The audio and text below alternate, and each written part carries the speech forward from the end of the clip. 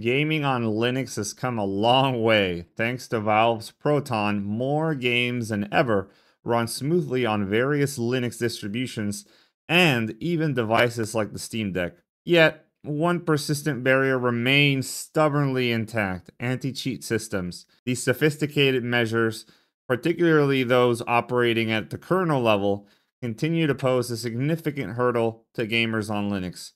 In this video, we explore why this problem exists, the current approaches to solving it, and how the Linux gaming community can play a pivotal role in addressing the issue. To understand the core of this issue, it's essential to briefly explain how gaming works on Linux, especially through Proton. Proton is essentially Valve's adaptation of Wine, a compatibility layer translating Windows-specific system calls to something Linux understands. Most games use standard calls that Proton translates seamlessly, allowing users to play countless of Windows games effortlessly. However, anti-cheat software complicates this process significantly. Modern anti-cheat systems often function at kernel level. On Windows, they embed deeply into the operating system, monitoring closely for signs of cheating or malicious software. This deep integration makes them effective against cheats, but equally problematic for Linux compatibility, primarily because Linux does not natively support these Windows-specific kernel drivers. This brings us to a fundamental dilemma, if you will. Kernel-level anti-cheats operate similarly to rootkits. Rootkits are typically considered malicious software as they grant extremely elevated privileges and obscure their activities. Anti-cheat systems share these characteristics, albeit with ostensibly legitimate intentions. They require extensive control over the operating system, which poses a significant security and privacy risk. Porting such software directly to Linux is neither straightforward nor entirely desirable from a security perspective. Several solutions have emerged, but each presents its own challenges.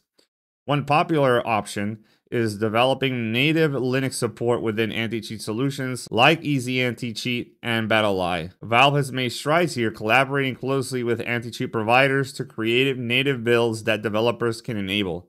This approach has seen some success, notably with titles explicitly marked as Proton compatible. However, the solution's effectiveness heavily depends on developers' willingness to enable Linux support. While technically feasible, many developers remain hesitant or unaware of the demand within the Linux community. Thus, the number of games that benefiting from native support remains limited. Another discussed approach involves creating driver stubs within Proton itself. Essentially, these stubs would intercept and simulate the required kernel calls in user space, avoiding direct kernel interaction. This method could theoretically bypass the kernel driver issue without compromising system security. However, the technical complexity and continuous maintenance effort required make this solution both daunting and expensive. It would involve significant engineering resources, constant updates as games and anti-cheat software evolve. Given the technical challenges, some Linux gamers resort to temporary workarounds like dual booting Windows or using virtual machines with hardware pass-throughs. Dual booting provides a simple, reliable method to run anti-cheat games on native Windows installations, but this approach undermines the convenience of Linux gaming and the broader goal of a fully independent Linux gaming ecosystem. Meanwhile, running a virtual machine with hardware pass-through offers a technically intriguing solution, but it's often too complex and resource-intensive for the average user. Despite these challenges, the Linux gaming community can substantially influence the future direction of anti-cheat compatibility.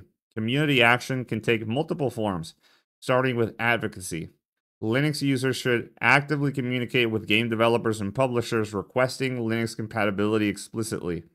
Feedback through the platforms like ProtonDB, community forums, Reddit, direct communications with developers can demonstrate tangible demand for Linux-compatible anti-cheat systems. Financial and market-driven actions are equally impactful. Purchasing and supporting games explicitly stating Linux support sends a clear economic signal. Conversely, avoiding games with problematic kernel-level anti-cheat systems can also influence developers' choices, especially when accompanied by constructive feedback explaining the reasoning behind these decisions. Another critical element is collaborative platforms like Are We Anti-Cheat Yet?, which track the compatibility of various anti-cheat systems and games on Linux. These community-driven efforts help keep the issue visible and provide developers with a clear, actionable data.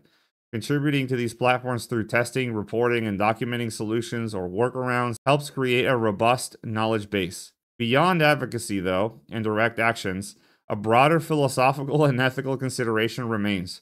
Should gamers even accept kernel-level anti-cheat systems that closely resemble invasive rootkits? This ethical question highlights a tension between convenience, security, and privacy. Gamers increasingly must weigh their desire to play certain games against potential risks to their systems and personal data. Indeed, some argue that the effectiveness of anti-cheat software itself is questionable.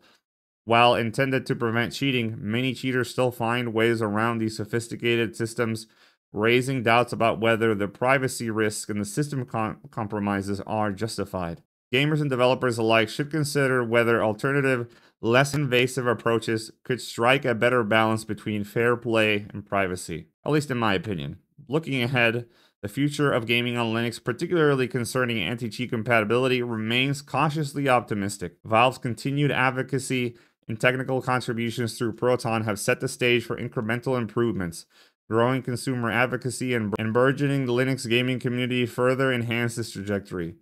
Developers increasingly recognize the viability and profitability of Linux as a gaming platform, potentially leading to broader adoption of anti-cheat solutions compatible with Linux. To accelerate this process, the Linux gaming community must remain active and vocal.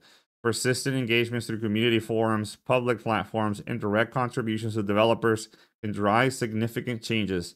As the Linux gaming ecosystem grows, developers may realize the commercial value and necessity of supporting anti-cheat compatibility natively. In conclusion, solving the anti-cheat problem on Linux involves technical challenges, ethical considerations, and community-driven solutions.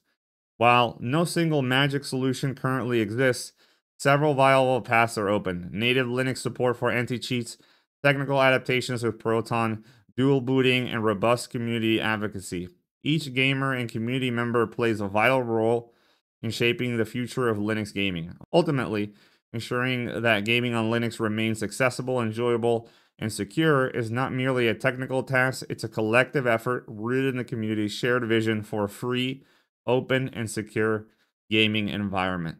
But what are your thoughts? Let me know in the comments down below. Do all the YouTube things to really help support the channel. My name is Skeletal. The H is silent, like those developers still not embracing native Linux solutions.